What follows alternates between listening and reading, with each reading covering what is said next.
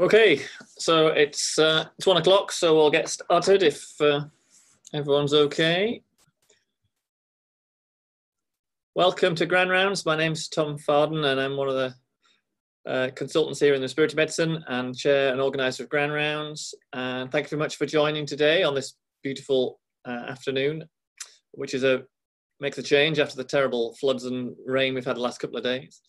Summer in Scotland. So not everything is COVID related, but some things are still certainly very COVID related. So we turn over Grand Rounds this week to Jai Mannick and his band of merry folk, who are going to tell us about the impact that COVID had on the surgical pathways here in Ninewells, what they did to combat that, and what the plans are going forwards. So he has a team of folk who are going to speak. I'm going to leave him to introduce everybody. Standard operating procedure for Zoom, of course, everyone is muted. If you have a question, please put it into the chat box along the side. You can send it to me so I can ask the questions, or we can send over to you at the end if you have any questions you want to ask in person. Please don't share your screen unless you're one of the speakers. And with that, we'll hand over to Jay, and on we go.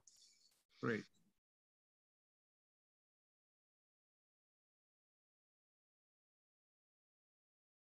So good afternoon, everyone. I'm Jai Mannick, ENT consultant. This is going to be a joint presentation with Dr. Ragupathy, gynae oncologist, and Stephen, orthopedic consultant, and Christina, anesthetic consultant.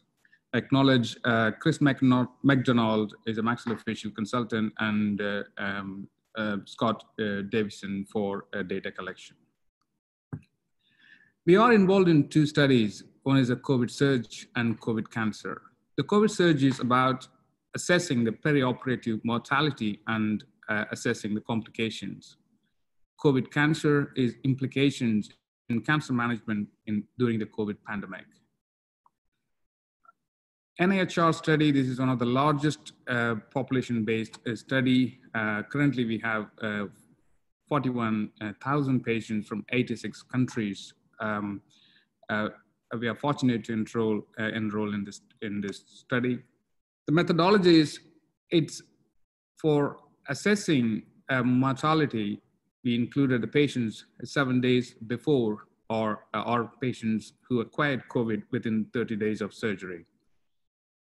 30-day mortality was the primary outcome, and 30-day pulmonary complications were the secondary outcomes. From Ninewells' perspective, Chris first approached me for the study. Then I got help from the task. Then we managed to get a clinical governance approval after getting Caldecott approval, which was approved within a week. And data collection was possible with subspecialty PIs and collaborators. The information governance team did a very clever idea. They linked the public health and opera theater system, so we are getting weekly report about the mortalities and complications. I want to stress this fact. This is the publication published in Lancet in March, 15th of May.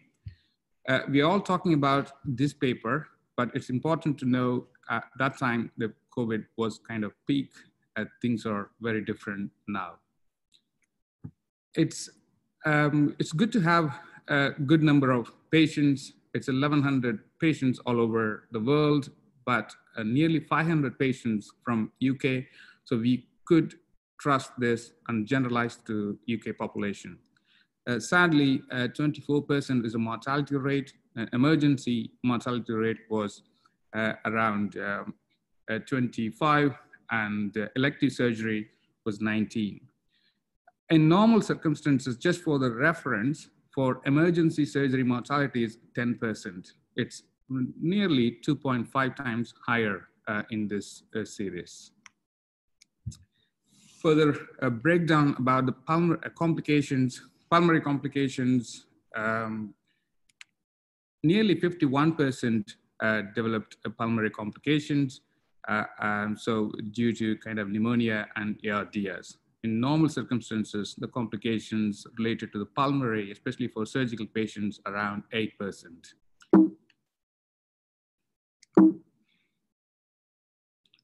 So overall, the mortality, unfortunately for surgical patients, around 24, 51% developed pulmonary complications. Those who died, 83% developed pulmonary due to the pulmonary cause. The risk factors, they stratified male sex, age greater than 70, patients with cancer diagnosis, emergency surgeries, or surgeries involving major long durations. So they concluded post-op complications and mortality is way higher. So try to manage these patients in a non-operative manner or postpone the surgery. So how did we do at the time? From the Ninewells data, we have 14 patients identified, especially during the peak of a pandemic. Sadly, 5 passed away, which shows overall mortality is 35%, which is, I would take this as a pinch of salt because we can't come to any meaningful conclusion, or we can't interpret this data because of the small number. And there are the limitations in our data collection as well. So orthopedics, Stephen is going to talk more about orthopedic patients. Vascular, we have 3 patients and 1 sadly died, and urology and maxillofacial did not have any mortality, and general surgery had 1 mortality. The risk factors for the patients beyond 65, obesity, ischemic heart disease, asthma, those are the risk factors. And time duration for the COVID-19 infection, which is, I want to stress, it is for all patients around 16 days, and the mean of diseased patient around 14 days. So what are the risks? How to minimize it? I mean, the identified risks are moderate to severe asthma, COPD, diabetes, severe heart disease, severe obesity, CKD, and age greater than 70, which is slightly debatable, and immunocompromised and liver disease. So the options, different pathways, which Christina is going to talk, and there are facilities described in different hospitals like gold, silver, and bronze facilities, depends upon subspecialty, separating these surgical patients from other patients, and the matter of COVID prevalence, as far as I know, from the last, our case site prevalence is less than 1, I think. And management of patients with the isolation, screening, testing, and risk stratifications. These are the strategies we may have to kind of continue. And this is from RCS webinar. They stratify into 4 different risks. Again, this is partly evidence-based, and the full evidence is going to come in October study as a part of the COVID week study, which is a comparative study, will give you more detailed information about the risk stratification. But at this moment, a lower risk is less than age 65 with no risk factors, and very high risk, all the patients with 3 or more risk factors. So are we ready? Yes, the PPE, you can assess that in different parameters. PPE is certainly, like many medical specialties, surgical specialties did have problems with the aerosol generating, but fortunately, PPE was not an issue, even from ENT perspective or maxillofacial or other anesthetic perspective. Increasingly, we are getting more theaters, and patient preferences. Some of the patients did not want to have a surgery, but increasingly we are getting more patients. They are willing to have surgery, but still they have problems with isolations because of the partners and other social issues. Interesting survey, 1/3 of surgeons are still not keen to operate. And it depends whether we are doing elective or emergency work. This is another interesting paper, was published on 15th of July, which it's a fantastic study, population-based study. He used modeling for whether COVID is going to kill more cancer patients. Subsequently, it was on the news as well, but I'm not entirely sure from our perspective. I was speaking to maxillofacial Kishore and Chris as well. From head and neck cancer perspective, we have adapted very quickly. We carried out virtual MDTs and virtual clinics, breaking bad news over the phone, and adapting Bono guidelines, using head and neck risk calculators for aggressive vetting and endoscopy. Credit goes to the clinical lead and the ENT team. They managed proper setup and continuously, because it's a high risk, especially for ENT and anesthetic team. And a lot of modifications in the diagnosis and treatment without compromising overall survival, and collaboration from multidisciplinary team, particularly radiology, pathology, and oncology, and allied specialties. Interestingly, there is no cancer breach. In fact, the cancer patients were treated more quickly because of no elective work. So is surgery safe now? From our perspective, yes, because last 5 weeks, we are not getting any weekly data, did not show any infection of opera surgical patients with the COVID, no mortality. Is the situation better at Tayside? Answer is possibly yes. How to make it safe? That's what Christina is going to talk. Our cancer surgeries are compromised now. Less likely to some extent, yes, follow-ups, but not actually new cancer patients. That will be backed up by, I think Dr. Ragupathy is going to talk more a gynae cancer perspective. I'm handing over to Kalpana.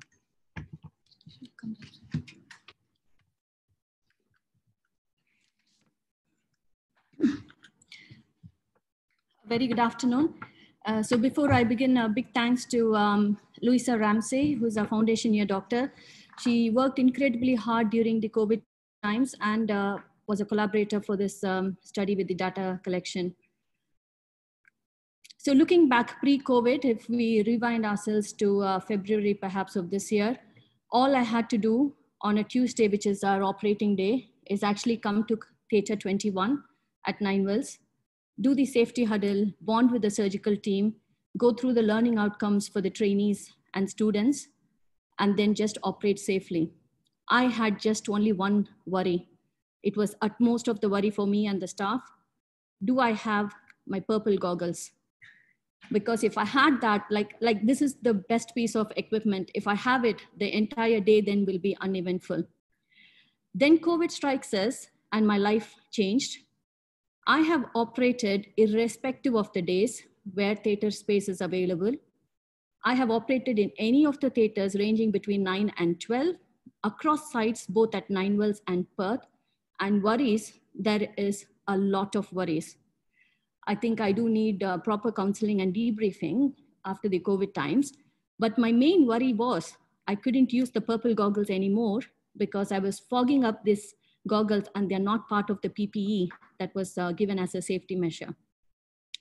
So what were the actual challenges during COVID times? Paramount, of course, everybody would want to think, it is absolutely patient safety. The initial studies, what Jay has presented, showed that there was 50% risk of ITU admission and 20% risk of death if somebody was to acquire perioperative COVID infection. Now, this was extremely difficult for us because in the cancer clinic, we are breaking bad news to the patients, telling that they do have cancer, and then going through these risks with them about the surgery that could be a potential cure for them was extremely challenging. Then the second component, which was new to all of us, is how to keep the surgical and the theater staff safe. We had to break down all the components, literally all the steps of our surgery. We had to break it down to see which is the aerosol generating procedure, how do we minimize the risk of exposure to coronavirus to the staff. Operating with full PPE, it's a complete challenge in itself. We were getting dehydrated quite quickly. Yeah, obviously if we drink a lot before surgery, bladder is a problem as well. Then the second thing is communication. We had to yell a lot to actually even for the assistant to hear us as to what we are talking. Now, all this I think is similar to specialties, but for gynae, there were two unique concerns we had. These were, what is the asymptomatic carrier rate of coronavirus in the female genital tract? Now, the other thing was our patients, the bulk of the cancer patients are actually women with endometrial cancer. And for them, because they do have a high body mass index, which is a precursor, which is a direct risk factor for endometrial cancer, laparoscopic surgery has far more advantages rather than risks. But doing these laparoscopic surgeries during COVID times, is it safe enough, especially with the air leak? The patient would have had a general anesthesia. We giving a steep Trendelenburg, is that increasing the aerosols generated? We use diathermy, we use pneumoperitoneum. All these three components are very important to do the surgery safely, but we didn't know whether we were increasing the exposure of the staff by still continuing to do these procedures. So just looking for the first, looking for answers for the first question, asymptomatic carrier rate in the female genital tract. We looked for evidence far and wide within the UK, across the Europe, and it was a clean slate. And if anybody is wondering where we looked, yes, we looked at Cochrane, PubMed, and the Royal Colleges. And even Professor Google and Wikipedia didn't have answers to this. The study in March 2020, it was from Wuhan. They had collected different specimens from COVID-infected patients. And they showed the carrier status in the bronchoalveolar lavage, in the urine, in the feces, but vaginal secretions, vaginal fluid was not included in this study. So we didn't have any evidence to support or refute if coronavirus would be in the uterus, cervix, or vagina. Then later during the year in May, another study from Wuhan sampled the vaginal fluid of women admitted critically unwell in intensive care due to COVID infection. And they showed that actually the SARS-CoV-2 virus does not exist in the vaginal fluids of severe COVID-19 patients. But if you look at the number, it's only 10. So we didn't know if we could actually use this evidence to establish our surgical practice. So the second question we had was, are laparoscopic procedures safe for gynae surgeries during COVID times? And Jay again mentioned about this study. This was what we used to counsel women about the 50% risk of mortality and 20 of ITU admission and 20% risk of mortality. I'm so sorry, I can't show you the right side of the screen. It has got actually the list of procedures that these patients had in the cohort. Unfortunately, there was no gynae procedures in this cohort, so we were not able to extrapolate this evidence to our gynae population. Second piece of evidence was the initial COVID surge data published in May 2020, and there were about 1,128 patients. So we were like, oh, okay, that's a good number. Let's look at it. Unfortunately, gynae is underrepresented again. There were only 10 hysterectomies in this cohort, and we are not sure how it was done, whether it was laparoscopic or whether it was open surgery. And hence we couldn't use this evidence as well to tell our women actually what risks they have for the surgery that we are planning. So we came up with a local strategy. It was like a 9-point strategy to say, okay, let's go through the different steps of the surgery that we do and see how we can minimize the risk of aerosol generated because of the pneumoperitoneum, because of the Trendelenburg. And then we said, okay, we'll stick to it until we get further evidence. So if anybody is interested, you can see this later. But further down the line, the Royal College of Obstetricians and Gynecologists, the British Society for Gynae Endoscopy, as well as the BGCS, all published the guidelines very quickly, one after another. And all this was out by April, May time. And we were glad to know that our local strategy was almost similar to the national guidelines that was given. So we have had a massive revolution in gynae cancer surgery since COVID time. We were initially part of a no-color pathway, and then we started operating along the yellow pathway, then green pathway, and next in line is the blue. And we have operated along the red pathway for emergency patients. And if any of you have been listening closely to the talk, you know what is missing. There's still no purple in this. Christina, I hope you are listening to this. So just moving on to our outcomes. Our gynae cancer unit, we have 3 surgeons. You've seen Wendy sitting at the back, Dr. Wendy McMillan, Dr. Vimla Nellore, and me. So between us, we have done 47 surgeries. This was for a period of 15 weeks between 17th of March and the 23rd of June. Majority of them were majors, 45, and only 2 were minors. This is the demographics of the cohort of women on whom we have done the surgery. The average age was 61, and the age range being 32 and 86. The average body mass index was 31, with the range being between 19 and 54. It's quite interesting to see 8 out of 47 had morbid obesity with a BMI more than 40. Now, you can't see the other part of the screen, but they can, is it? Okay. But 57% of our women actually had at least 2 or more comorbidities, diabetes or hypertension, cardiovascular problem, or peripheral vascular disease.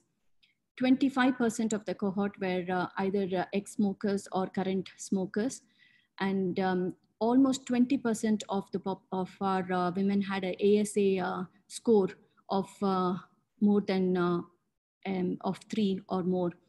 I usually joke with the anesthetist, when the huddle, they ask for the ASA, I actually look at the size of the notes and tell them the ASA score, but notes are not available anymore. So as a surgeon, I can't do that, but we leave it to the anesthetist who are better at it. Surgery details, most of the surgeries were curative in nature, almost 44 out of the 47.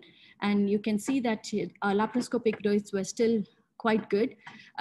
We attempted to do 36 operations laparoscopic, 33 were entirely laparoscopic, 3 of them needed a mini laparotomy for extraction of specimen, but not for any kind of surgical procedure as such. About 12% had the hysterectomy as an open procedure, and this was intended all along as an open procedure because we were operating on masses with suspicion of cancer. So the average stay in the hospital was 1.77. The range was between day 0 to day 14. There were 2 readmissions. One of them was just a mild vault infection needing antibiotics. The other, sadly, it was due to cancer progression, and the patient did die within 4 weeks of surgery, but it was not a COVID-related death. It was a rapidly progressing advanced cancer. We didn't have any perioperative, documented perioperative COVID infection in this cohort of women. When the COVID time started, we maintained a diary to see if we are going to defer any patients with cancer due to COVID times. And in that diary, thankfully, there's only 1 patient remaining.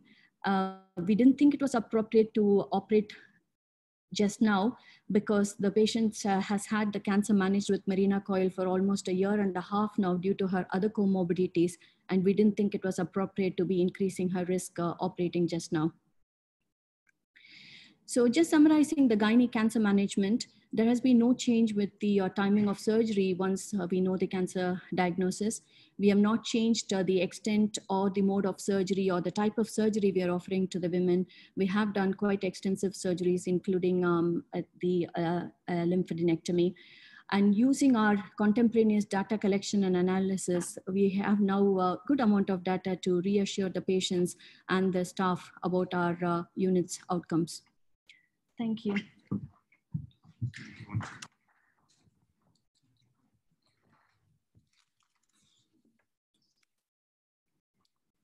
Hi there, good afternoon everyone. I'm Stephen Dalgleish from the Orthopaedic Surgeons.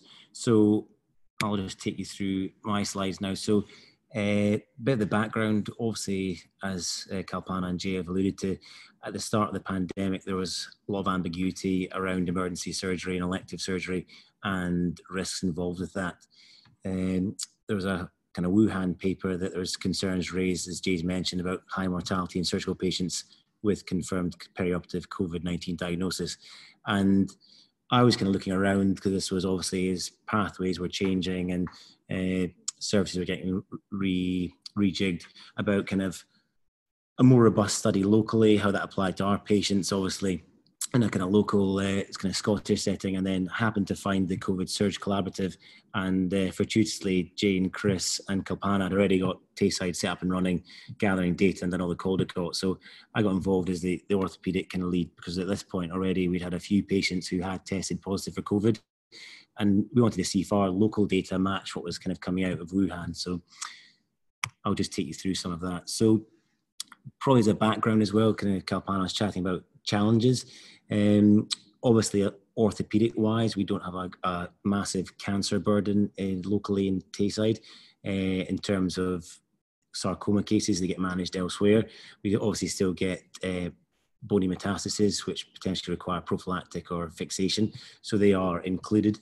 But so this is really just looking at all our emergency admissions. So over the early pandemic, between March and April, we had 7 patients who were confirmed COVID-19 infection within 30 days of surgery. And just looking through them, we had 3 patients who were deceased at 30 days post-operatively who were all hip fractures. So that gave us a kind of accrued mortality of around 42%. And as Jay's mentioned, obviously this is a small sample size, but that was kind of quite instructive and useful to kind of delve a bit deeper.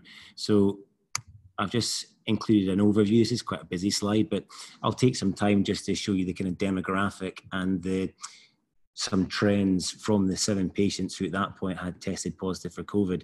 So you can see the majority, 6 out of 7, are all hip fractures. We've got mainly elderly patients all over the age of 70, which is obviously a risk factor, as Jay was saying.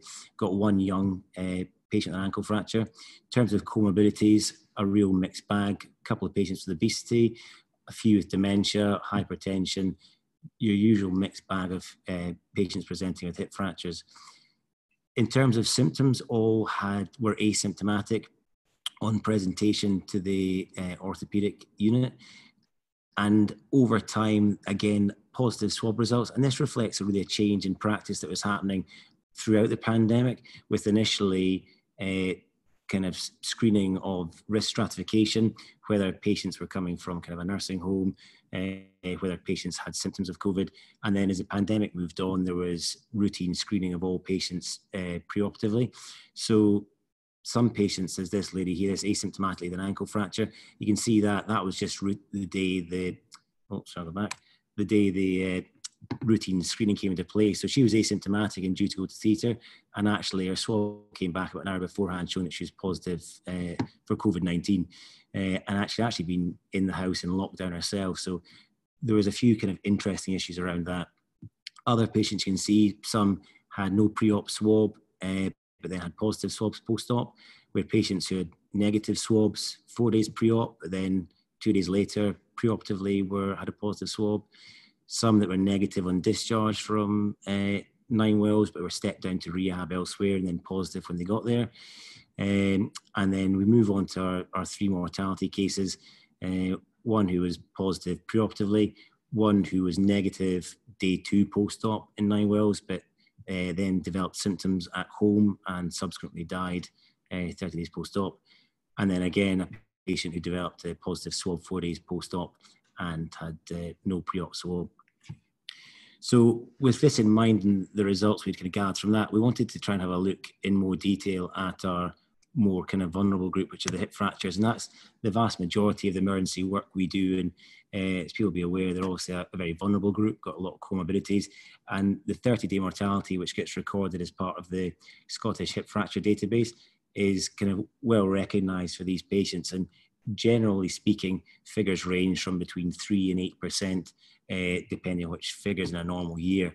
So we went back, and my colleague Sam Greensmith, one of the registrars, I should give him credit, he was integral in going back with other colleagues and just looking at some of our data. So we wanted to see the lockdown period in 2019, when obviously there was no COVID, and compare that to the 11-week period when we were in lockdown this year.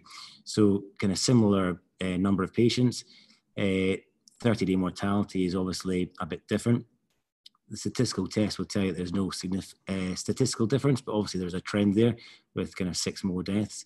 Obviously in 2019, no COVID patients. And in 2020, so far, we've had 11 COVID positive hip fractures.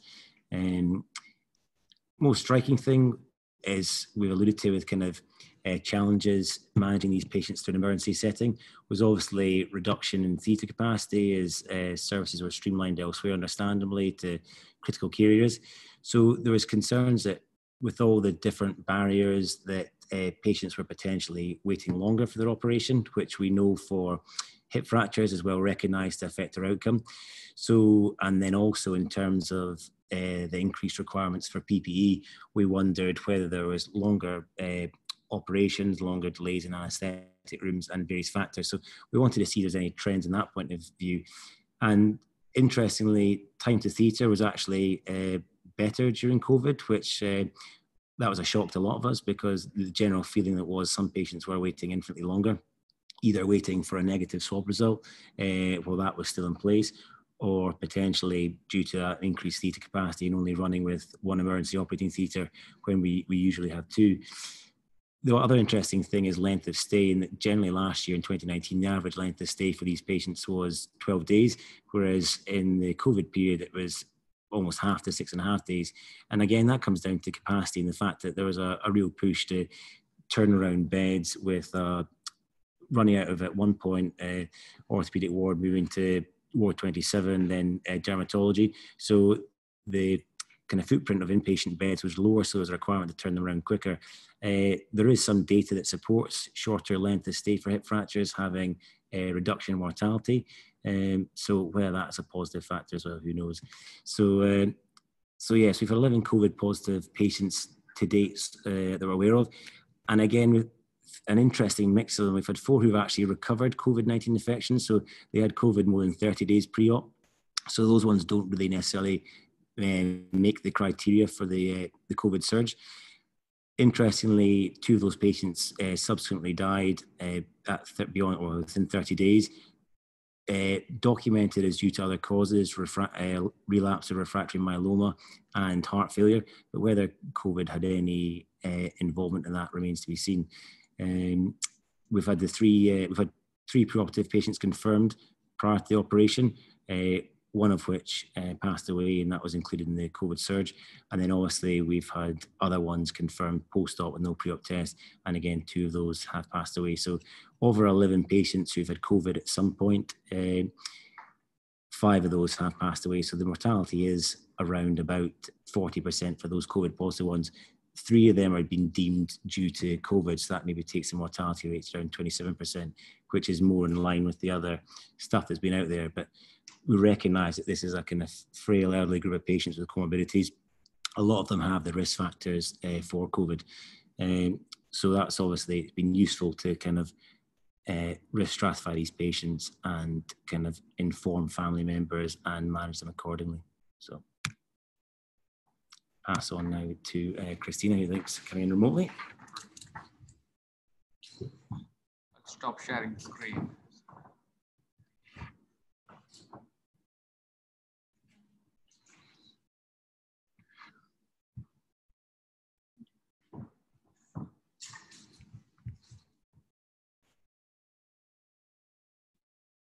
Tom, can you see that? Can you just wave at me if you can?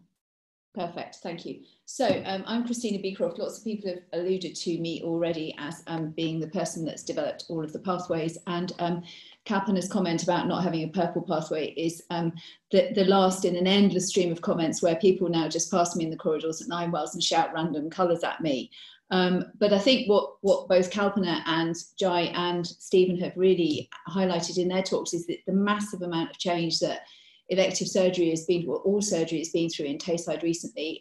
It's the COVID pandemic has affected the way that all surgeons are working, and the surgeons have been faced with an immense degree of change, and they've had to have endless patience, both with the development and implementation of the pathways. It's interesting that Kalpana said something very telling, which was, did she think it was easier to work now? She said, is it user-friendly? Hopefully it will be. Is it safe? Probably, and I think that's probably how I would finish my talk, so I might just stop talking now. But what I want to do really in the next few minutes is just talk to you about the main pathway that we've developed in Tayside and some of the ways this fits in with local and national work, but also some of the challenges we're really facing in Tayside moving forwards. So back in early April, I was asked by Pam Johnson to work with the clinical directors to develop a pathway that would allow us to safely restart planned surgery in Tayside. And You've seen these slides already, you've seen these papers already, both Stephen and Kalpana have alluded to them, and obviously Jai summarised the work of the bottom paper very carefully. But these were really the only papers that we had to go on about the risk of perioperative COVID infection. And it would seem that mortality in elective cases, the first paper looked at 34 cases, the second paper looked at just over 280. Mortality in elective cases, if you develop a post-op infection with COVID, is in the order of 20%. Which is a significant mortality, and that's in addition to the actual surgical morbidity and mortality that we're all used to assessing when we're seeing patients for surgery. So I began to work on a pathway, really, I think it was on the 7th of April, and the pathway is a 14-day isolation pathway. It's called the pre-surgery isolation pathway. It's known more colloquially as the green pathway, and it's really a sort of super shielding pathway. The instructions we give to our patients entering the pathway are that they need to shield in the way that the government shielding programme told patients to shield at the height of the pandemic. It's a 2-swab pathway, so patients are swabbed for COVID on the day 0 of the pathway to make sure they're negative when they enter isolation, as far as we know. And then they're swabbed on either day 11 or day 12 of the pathway, and they're admitted for surgery on day 14 of the pathway. And there's a huge team involved in delivering this pathway, all of which didn't exist 3 months ago or 4 months ago. We've actually got a dedicated pre-surgery isolation waiting list hub, and that's fundamental. They coordinate booking patients onto the pathway. Really what we don't want is any patient shielding for longer than necessary, because we think that will reduce compliance with the shielding and therefore make infection more likely.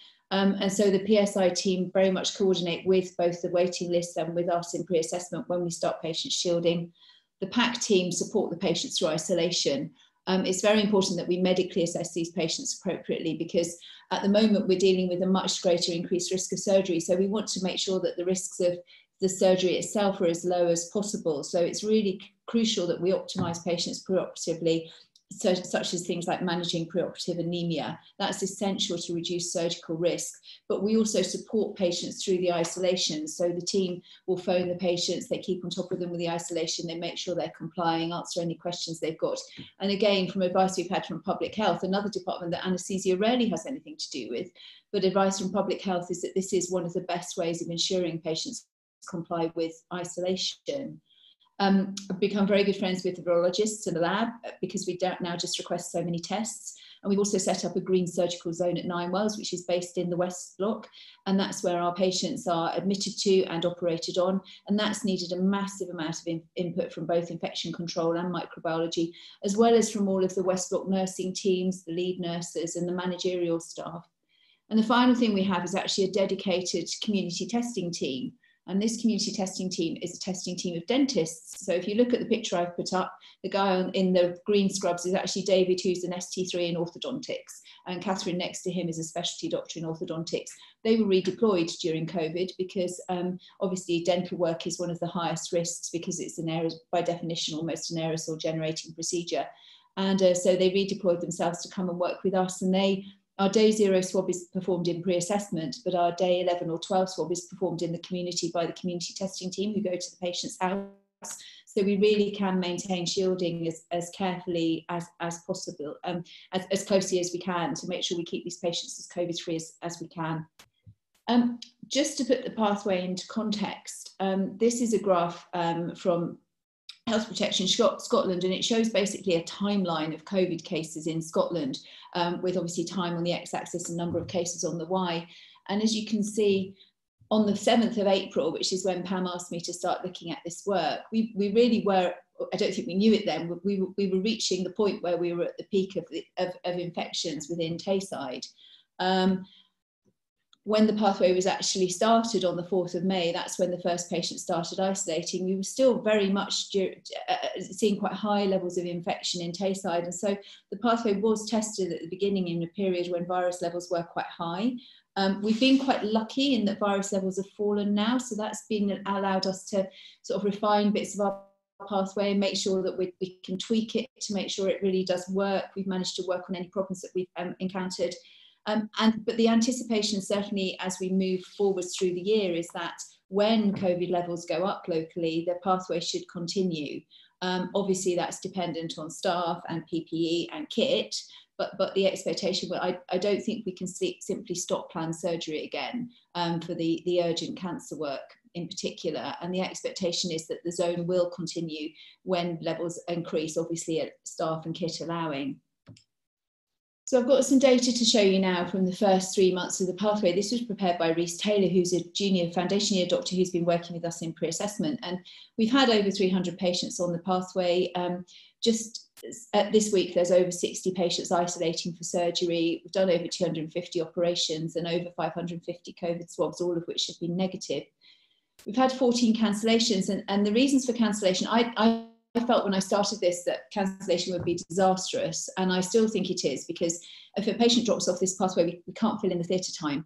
So we've lost the theatre because we can't isolate somebody. So we've lost a whole day's operating potentially. These are major cases that often take a full day.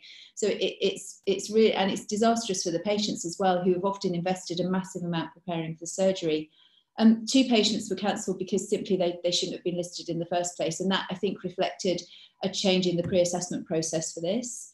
2 patients actually deteriorated while isolating. One patient presented to pre-assessment with, I would class it as a brisk sinus tachycardia, that by the time he was admitted for surgery had progressed to a very brisk atrial flutter, and so clearly couldn't have his operation. Quite a few patients have actually been admitted during the PSI period for urgent surgery for the condition that they're isolating to have treated electively.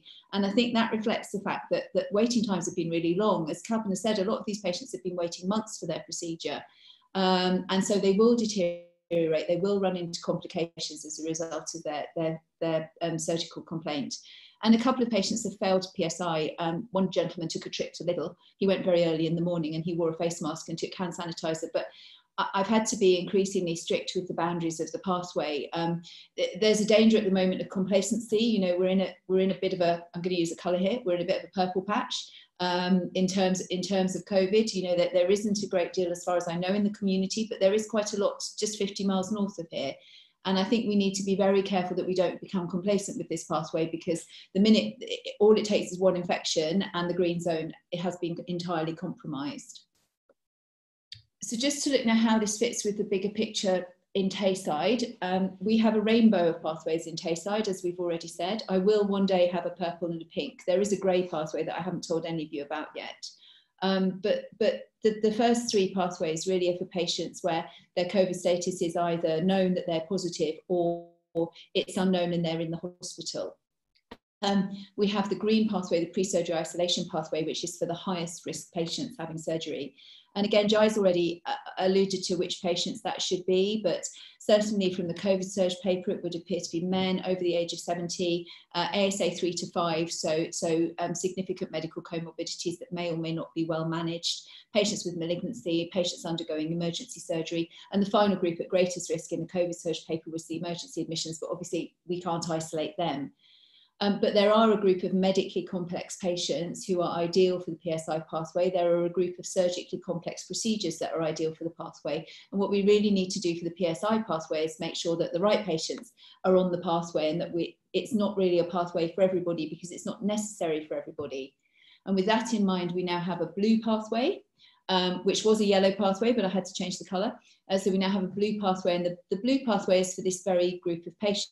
It's patients who we don't feel that isolation is entirely necessary, or patients who do not want to isolate or who cannot isolate. But patients following this pathway may choose to isolate for 14 days preoperatively, and we have a document that we can give them in pre-assessment that tells them how to isolate, but it's not the supported isolation in the way that the green pathway is, and it's not a 2-swab pathway. Patients are simply swabbed at 3 to 2 days before admission for surgery. And looking at where this fits nationally, certainly this is one of the many documents that have been released both by the Scottish Government and by the UK Government discussing how surgery should be recovered after COVID. And as you can see in the top section, we do fulfil most of the requirements in protection. We do separate patients. We don't have an entirely separate site, but we have a site within a site that is a green site. And there is something about appropriate arrangements for staff movement between COVID known and COVID unknown areas. And that's something that at the moment we're having to look very carefully at. I refer you again to my previous comments of complacency creeping in. So that's something that we are going to have to deal with. And then the bottom section talks about capacity with equitable prioritisation and list usage. And to really work on that, we've set up in Tayside a clinical prioritisation group, which is comprised of the clinical directors, the surgical clinical directors, me, some people from theatre planning, and also the capacity managers. And what that really is to do is to make sure that lists are used appropriately. And again, Kalpana commented on this perfectly. She used to go to Theatre 21 on a Tuesday, and that was when she operated. And now she operates any day of the week, anywhere. And we've asked a massive amount of our surgeons with all of this pathway development. The concept of my list, my husband used to say to me, he has his list on a Wednesday. That's really gone now, and list allocation needs to be based on the length of particular surgeries waiting list and the number of urgent cases they have on that list.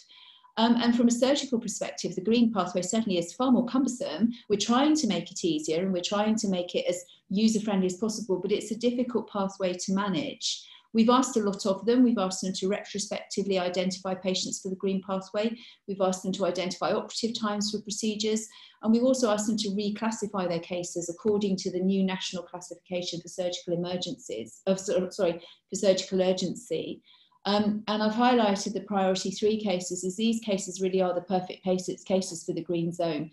Priority 2 cases, surgery that can be deferred for up to 4 weeks. Well, often these patients don't actually have time to start isolating unless we're very quick off the mark with our pre-assessment and our information about isolation.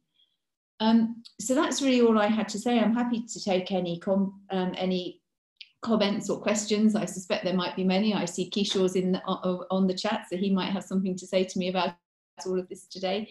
But I referred before, is it the pathway safer? I think it probably is. We're all finding our way in this, but I think it probably is safer. Is it user friendly? I'm hoping it will be, but I appreciate that this is coming in a period of massive change and that you've had to work with us with this, and we appreciate all the help from our surgical, medical and other colleagues. Okay, thanks very much, Christina. And you managed to get through that without a dog, a child, or a husband trying to break your house. So that's excellent. Does anybody have any questions that they'd like to put? You can just turn your mute off and just ask. There's a whole sea of blanked cameras in front of me with no one who wants to ask a question. So, Christina, you said that it's your prediction or hope that if and when there is a second wave, everything will just carry on. It won't be the same as last time. It won't just stop. How realistic do you think that really is? If, as some of the modelling suggests, the second wave will be 5 times bigger than the first? Honestly, Tom, I don't know. I think it depends. I think being able to carry on depends on the integrity of the pathway, which I'm trying to maintain. It depends on staff and PPE and drug and kit availability. Last time we took all the ventilators from Stracathro and Perth ICU, and some theatres were repurposed, as you know, to be intensive care. And I think it will be a challenge to carry it on, but I think we have to do our very best, because I just don't think we're going to be in a position again when we can stop planned surgery. Otherwise, the death toll from COVID is going to be far greater than the death toll from COVID, if that makes sense. Yeah, and even within medicine, we recognise that. I think that the delay to seeing people, the delay to diagnosis, the delay to presentation is an issue across all of medicine with a big M. Is what Kalpana mentioned about her list. You mentioned this at the end. You know, my list is on a Tuesday, and I do operate this on a Thursday afternoon. It's the same for physicians, and I suspect for many people around this virtual room. My Friday afternoon clinic is no longer Friday afternoon, and can be any time of the day, any place, anywhere. Obviously, there's some benefits to that, but it does put one a little bit out of kilt that it's not Friday afternoon and I'm sat in the same clinic room I've sat in for the last 10 years. Brave new world. Right, does anybody else have any questions or comments they'd like to make? I have one question to Christina. Go. When do you think the elective work will resume, or Oh. You got your mic muted, Christina. You're not muted. I'm just struggling with the connection a bit. I'm just struggling to hear you a bit. So when do you think the elective work will resume like a near normal pace? Possibly asking the wrong person. I know that green zone activity is due to increase in the middle of September. We've got, I think it's, we're increasing capacity again by almost a quarter in September, moving from 3 theatres to 4 theatres. And as you know, there's a lot more activity at Perth and Stracathro now. From the 10th of August, there's 30 extra lists a week at Stracathro and 10 extra lists a week at Perth, and that's increasing even more at the beginning of September. These are blue lists, so these are unshielded lists, with the only green zone being at Ninewells. So I suppose it's starting now. How long we can sustain it for, I don't know, but activity is starting to increase now. And thankfully, that's where my husband isn't in the house breaking anything. He's at Stracathro doing a local anaesthetic list. So that activity has increased. Thank you. Okay, so can I ask something? This is Kishore. Please, on you go. You're a blank screen. On It's you go. only because Christina has said that I should ask something. That's why I'm going to ask something. So I think, Christina, the first thing to say is that hats off to you. I've always said that for developing this pathway, and I think it is working well, and especially for OMFS, it does work well. Now, one of the things that I've always believed in through the COVID pathway, having worked through it with you guys, doing all the big surgeries, is that we now have a lull. I think we should try and use this lull to potentially do two things. One is learn from what has happened, adapt quickly, and get ready for the future, but also potentially use the small opportunity when the prevalence is so low in Tayside, bearing in mind what's happened in Aberdeen, to get on and catch up with some of our waiting lists so that our patients don't have to wait too long. So I know that the number of theatre sessions are restricted. So all I'm asking is whether we should look at efficiency as well at this point. She's laughing. So Kishore and I are currently involved in a mild email tussle about theatre efficiency. There is something to be said. There is something to be said for the fact that at the moment you have to wonder about the need for a green zone because virus levels are so low in Tayside, we believe, but equally everyone thought virus levels were so low in Scotland until people went to a pub in Aberdeen on Saturday night, and I've just discovered that a friend from school's son was in said pub in Aberdeen on a Saturday night, and you think, well, he lives in Tayside. So I think we have to be very careful, but I do agree with you, Kishore, we need to look at optimum list utilisation, and I think what the Blue Pathway does allow is that added flexibility. Kishore would like to start using the end of lists in the green zone, and I think if we have 3 session days in the green zone with planning, we can think about using some of that for blue patients, but we must maintain the integrity of the green pathway, because you know that there's COVID around still, and all it takes is one infection with COVID on the green zone. One real problem we have at the moment is staff movement around the green zone, and that's not just medical staff, it's nursing staff. People have said to me, and I fully accept this as a criticism of the green pathway, that you come into Ninewells and basically that's the shielding finished. And Gabby Phillips and I have done a massive amount of work to try and make sure that the integrity of the green zone from the point of view of staff remains intact, if you like, by limiting staff movement, trying to ensure that nursing staff, if they're moved out of the green zone for the day, aren't moved back into it later on in the day. But that's really challenging to do at the moment. You know, people are running on empty, the sickness levels I believe are quite high, and we're fighting a bit of an uphill battle with that, but we are doing our best to maintain the integrity of the green zone, accepting Kishore's issues that we should utilise this effectively. And thank you, Kishore, you didn't let me down. Okay, so thanks very much for everyone for the presentation and the lively discussion at the end.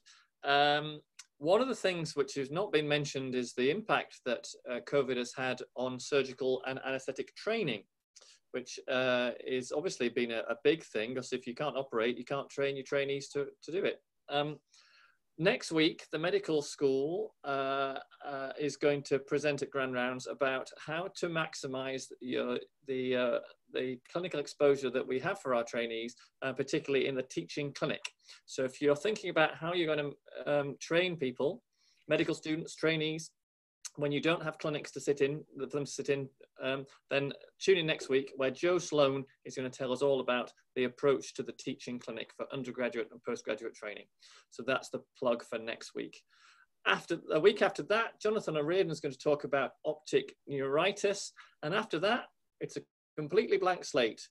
I may give myself a couple of weeks off, but then into September, if you have something you'd like to talk about, service development, research, change in practice, interesting case, anything at all, just drop me a line and I'll give you a slot going into September and October. Thanks very much for tuning in. This will go on YouTube shortly. Thanks to our speakers and virtual round of applause, and goodbye. Thank you.